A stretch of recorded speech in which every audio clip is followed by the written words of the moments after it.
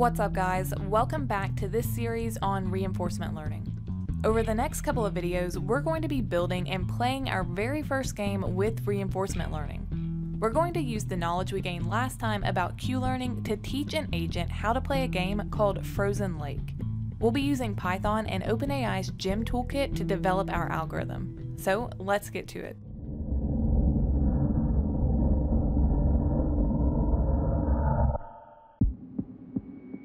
So as mentioned, we'll be using Python and OpenAI Gym to develop our reinforcement learning algorithm. The Gym library is a collection of environments that we can use with the reinforcement learning algorithms we develop.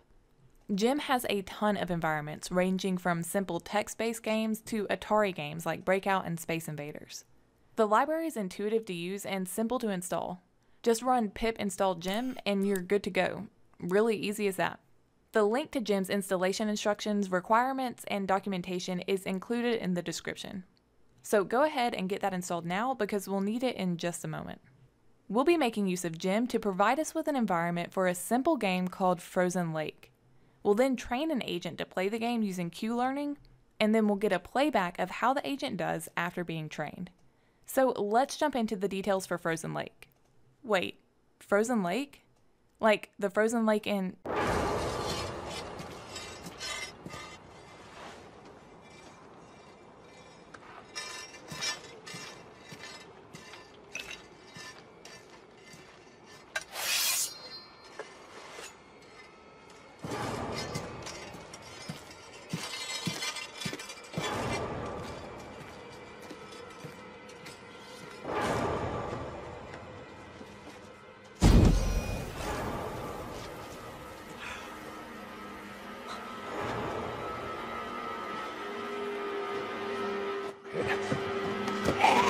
Sorry, but no, the Frozen Lake we'll be playing won't have us fighting any White Walkers. And seriously, if no one gets this reference, then you're spending way too much time learning deep learning and not enough time vegging out on, well, let me know in the comments if you know where this scene is from.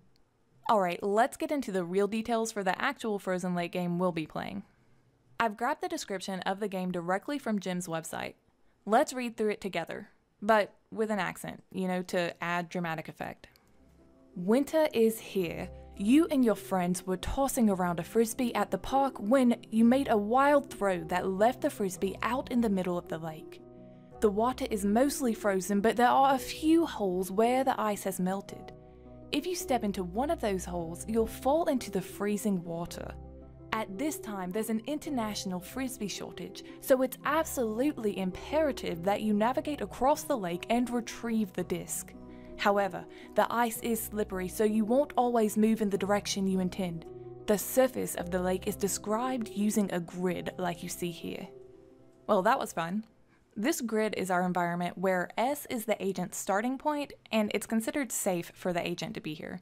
F represents the frozen surface and is also safe.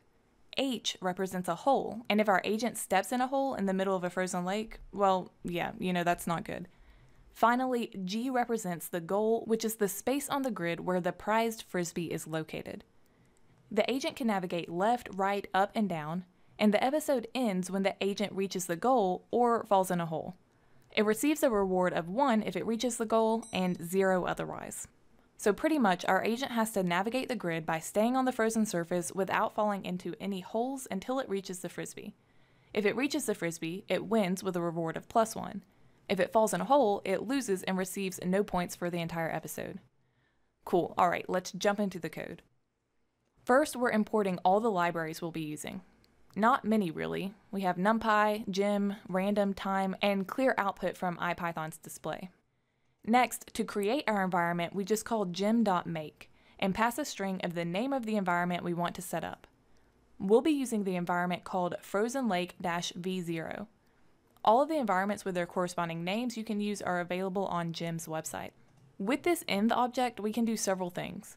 We can query for information about the environment, we can sample states and actions, retrieve rewards, and have our agent navigate the frozen lake. We're now going to construct our Q table and initialize all the Q values to 0 for each state action pair. Remember, the number of rows in the table is equivalent to the size of the state space in the environment, and the number of columns is equivalent to the size of the action space. We can get this information using env.observationspace.in and env.actionspace.in. We can then use this information to build the Q-table and fill it with zeros. If you're foggy about Q-tables at all, be sure to check out the earlier videos where we covered all the details you need. Alright, so here's what our Q-table looks like. Now we're going to create and initialize all the parameters needed to implement the Q-learning algorithm. Let's step through each of these.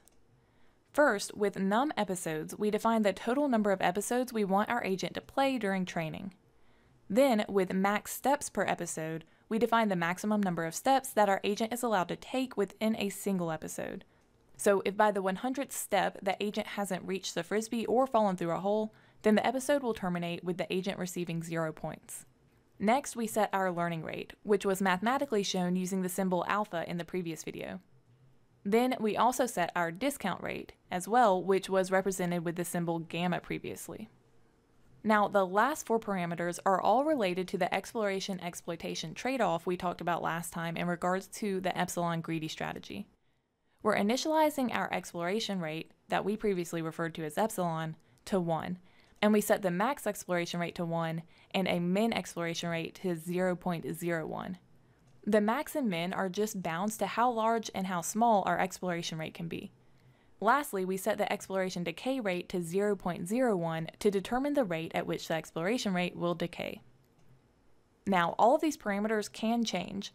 These are parameters you'll want to play with and tune yourself to see how they influence and change the performance of the algorithm when we get there. Speaking of which, in the next video, we're going to jump right into the code that we'll write to implement the actual Q-learning algorithm for playing Frozen Lake. For now, go ahead and make sure your environment is set up with Python and Gym and that you've got the initial code written that we went through so far. Also, come check out the corresponding blog for this video on DEEPLIZARD.com to make sure you didn't miss anything. And while you're at it, check out the exclusive perks and rewards available for members of the DEEPLIZARD HiveMind. Let me know in the comments if you were able to get everything up and running, and leave us a thumbs up to let us know you're learning. Thanks for contributing to Collective Intelligence, and I'll see you in the next one.